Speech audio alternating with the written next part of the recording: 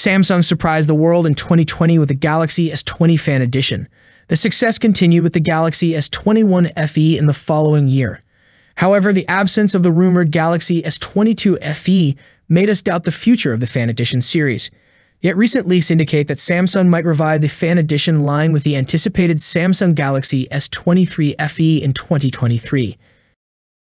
Has the S23 FE been cancelled? Now that most leakers have accepted that the S22 FE isn't coming, speculation has turned to whether the S23 FE is really on the way or not. While sites including Hankook have reported that the phone is on the way, not everyone agrees. Previously, Sam Mobile reported based on multiple sources that not only was the S22 FE cancelled, but that it's actually canned the FE line entirely. If you want to know my thoughts on this, and I'm 100% sure that the S23 Fan Edition is coming soon, let me tell you why I'm sure. Samsung's upcoming Galaxy S23 Fan Edition was popped up in an online benchmark, and the phone's most controversial hardware detail was confirmed, or at least as close as it can be to the confirmed status without Samsung spilling the beans. Namely, the Galaxy S23 FE was powered by an Exynos 2200 chipset. After some days, the US variant of the S23 Fan Edition was benchmarked with the Snapdragon 8 Gen 1 under the hood, which is the same chip that powered the Galaxy S22 series. Like the Exynos 2200, the Snapdragon 8 Gen 1 is now essentially outdated.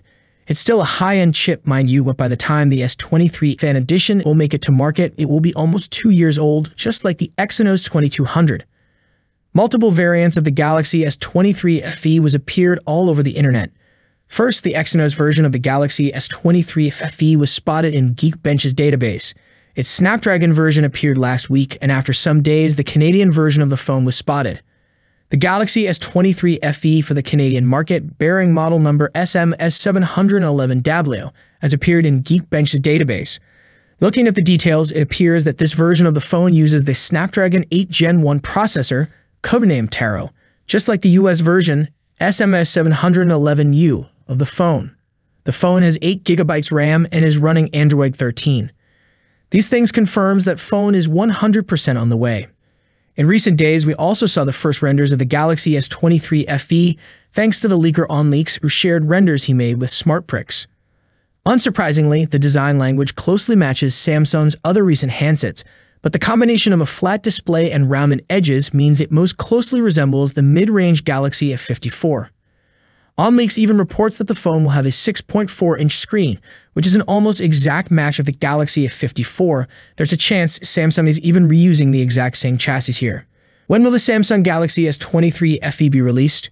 Predicting the release of the Samsung Galaxy S22 FE was challenging as it never launched, contrary to our expectations for an October 2022 launch, following the Galaxy Z Fold 4 and Flip 4 releases.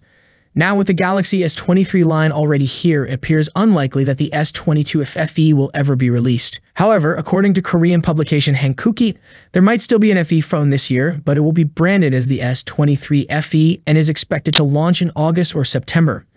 Sam Mobile says similar, but thinks the phone will launch initially in Q3 2023, so July, August, or September, in select markets. A wider launch will then follow in Q4 2023 and Q1 2024, which lines up neatly with Galaxy Club's warning that it can't rule out a launch as late as early 2024. Galaxy Club also spotted that Samsung only began testing European firmware for the phone in late May, which the site says is evidence that the phone itself is still months away. The phone has received its battery certification in South Korea at least, so is clearly on the way. That's it for today. Now, what are your thoughts on this? Let me know in the comment section. As always, see you in the next video. Peace out.